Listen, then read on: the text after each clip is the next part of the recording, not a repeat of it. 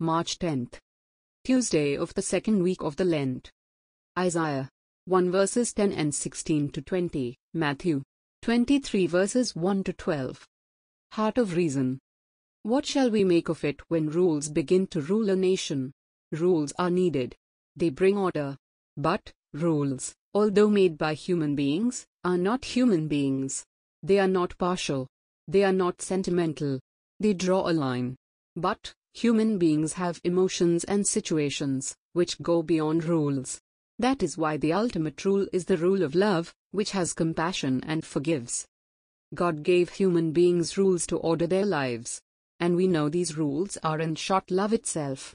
But, somehow, human beings forgot what the foundation was laid for and built incompatible structures, rules, over it, and the entire system itself looked faulty. Rules were made devoid of love. That is why Jesus is telling the people, obey what they tell you, because they are to bring order to lives, but do not do what they do, because they are devoid of the heart and intent of God, love. The parable of the Good Samaritan is the sublime example of what we discussed here. He concludes the parable by saying, "Go and do likewise," Luke 10 verses 37. Let us then learn to live by rules and love. May our head meet our heart, our reason meet love,